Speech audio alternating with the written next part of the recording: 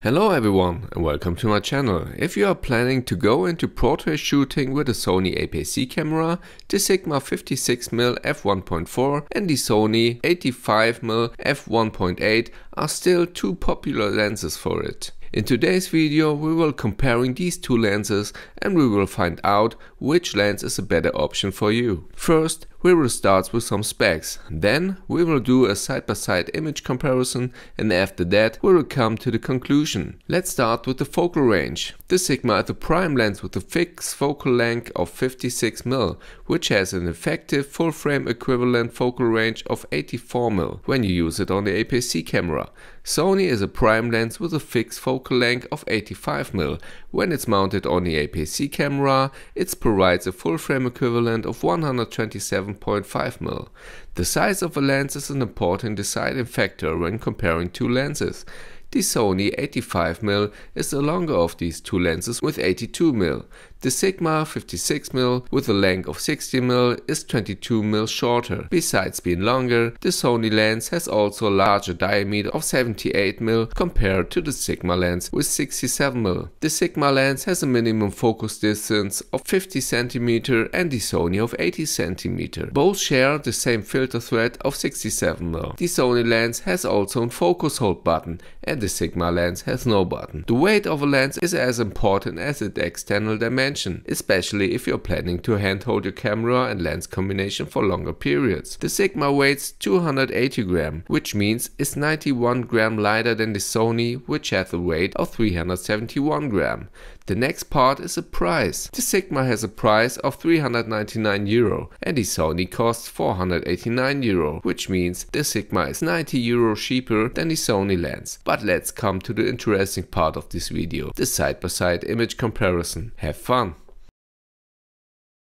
Okay, now we are here on our side-by-side comparison. You see here on the left side the Sigma 56mm and on the right side the Sony 85mm. I have used for both images here the aperture wide open. You see here on the Sigma 1.4 aperture and on the Sony the 1.8 aperture. And if we're comparing these two images, you see the Sigma lens is a little bit warmer here than the Sony, but both looks very good on the first look. But let's zoom in and maybe in the middle the Sigma is a little bit sharper, but the Sony is also very sharp. The sharpness is more or less equal, but let's go to the edges. And of course here, if we go to the edges, the Sigma is softer here. The Sony is still sharper. Oh, the difference is huge here on the edges. Let's go to the right side. Okay, on the right side, the Sony, it's also a bit soft. In the middle, both are very, very sharp. Okay, now I have put the aperture here of 7.1 to see if we can improve the sharpness a little bit on both lenses. On the first look, we see directly the Sigma is a little bit sharper than before, but we see the Sony is still sharper than the Sigma. But let's zoom in. In the middle, again the same picture here. The sharpness is equal. Both lenses are very sharp. But let's go to the edges. And as I told before, the Sigma has improved here a little bit. Now the sharpness is much better than on F1.4. And we have here a huge improvement, but the Sony is still sharper here. Let's go to the right side. And here again, you see it here on the nail. The Sony is a little bit sharper. A much better performance from the Sigma if you close the aperture on 7.1. Okay, now you see an example from the landscape photography from the same point. And you see again the Sigma is a little bit warmer than the Sony, but the sharpness on both lenses are very good. Now we come to the portrait comparison. I've captured my cat here, and you see the bokeh of the Sony lens is a little bit smoother here than the bokeh on the Sigma lens, but both images looks very comparable. You see a smooth bokeh on both images and a very sharp face here from the cat. But let's zoom in. The focus was of course on the eye, and you see excellent sharpness on both lenses here. Maybe the Sigma here is a little bit sharper on the left eye, but all in all, a very, very good sharpness. Excellent performance from both lenses here. But what about the bokeh balls? You see here on the first look, the Sigma, it's in the middle a little bit rounder than the Sony lens, but on the edges, the Sony lens does job a little bit better.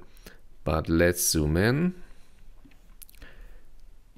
The sharpness, again, on both lenses are very good. Here, the Sigma is a little bit sharper than the Sony. And on the bokeh balls, you see the Sigma is a bit rounder than the Sony. Let's go to the edges.